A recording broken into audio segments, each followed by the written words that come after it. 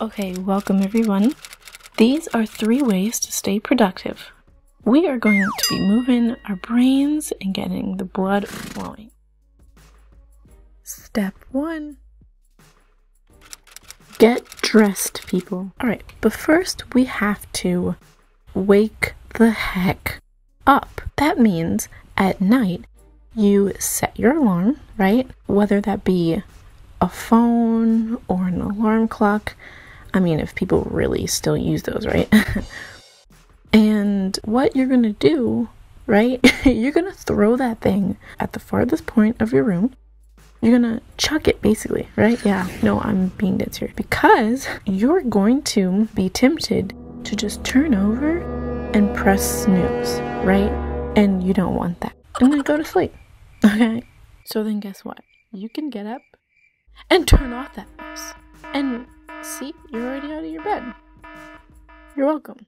And now you can get the rest of your life together, get your dirty desert light pits, and get some water, please. Especially for those of you who live with somebody else, please.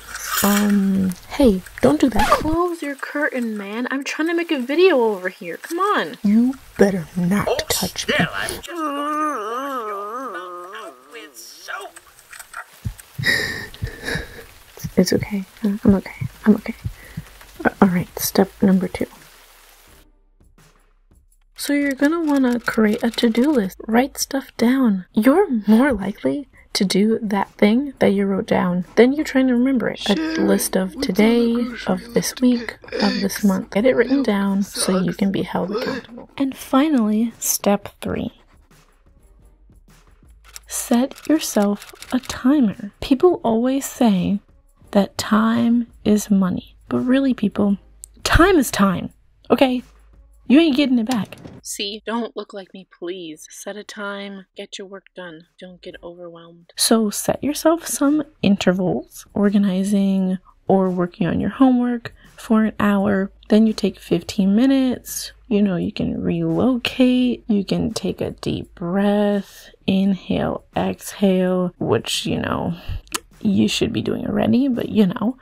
You can eat a little something. Is there a problem? What y'all looking at? I can't eat my food. No, sorry. No, I'm sorry. That's what I thought.